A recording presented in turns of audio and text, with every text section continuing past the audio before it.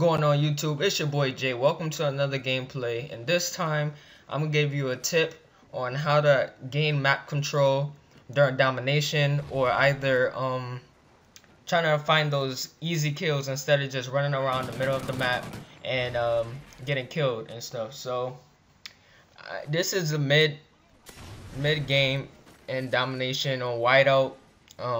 Pretty big map, not that good to play domination in competitively, or just it's just not that fun to play, and it's a struggle for me also, I'm not even gonna lie, and I'm not really sure how I could give you this tip on this type of map basically, but I could definitely tell you guys some tips on any map that's either big or a map in which you could get away from those killing spots in which you could just die easily and everything. So basically what I'm doing right now is mostly I'm running around on the side of the map, flanking around on the corners instead of running exactly in the middle. Sometimes I do it in which I need to rush and get some kills to come back, but obviously this match we just completely destroyed these kids.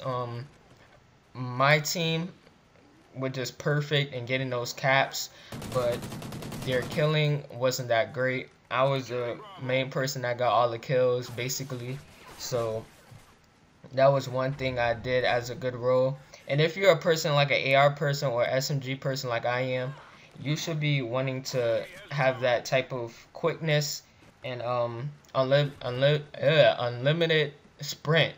I'm sorry, unlimited sprint to run around those maps and try to get those kills, and in order for them to not have map control or control over other flags. So what I'm doing right now, you can see I keep on rotating around the map, side on the corners and stuff, and that's how I'm getting some easy kills and doing what I have to do. But obviously you have to watch your back and stuff, just in case nobody will kill you like that dude just did a while ago and just stabbed me in my back.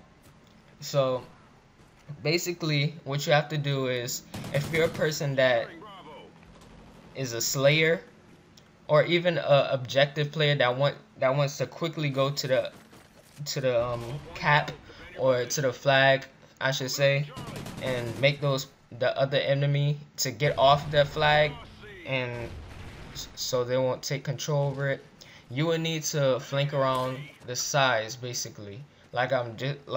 This is all I'm saying to you right now. It's better for you to run around on the sides of the maps and easily look around and see who's around in the middle, or you could look around and see if anybody's camping, and that's a better way before the campers find you. You need to want to find the camper before the campers find you. That's a tip I'm gonna give you right there. And that's basically it for people who are getting angry because they keep on getting killed by campers, or they can't really get that kind of control over flags, or they couldn't get kills good enough and have a low amount of kills but die significantly. And this is what you need to do. And also the perks that you will need to use, well, what I use is Ready Up, I believe, Dead Silence, Unlimited Sprint, and you could use Agility if you're using like an AR such as a Remington, or if you're using any other gun. If you're good at it, get a gun that you're good at if you want to rotate around the map, and that will best benefit you in getting those kills and getting you that W for your team. And so yeah, it depends on which type of gun you use. You don't really need to use Agility that much unless you have a light gun like a Vector or a MTAR or whatever. So yeah, and you're probably looking at my gameplay right here like, oh Lance, but you have a couple of kills. I know that. I know I got a couple of kills. It's some easy stuff. It's a easy way to get killed if you want to rotate around the map, because you have to be very careful of your surroundings, because you could easily pass by a camper, or you could pass by someone that's just easily around the map looking for a random person. So you have to watch your back, look around, see if anybody's around you, especially at this type of map. Whiteout is a map in which you would really need to look around because you can't really see a lot. People can really camouflage into trees and then the snow and stuff, and that's how I got killed right there. I didn't look when I tried to get that flag, but hopefully I got the neutral. But I hope you guys enjoyed that little tip around controlling the map, and I hope you guys enjoyed the video.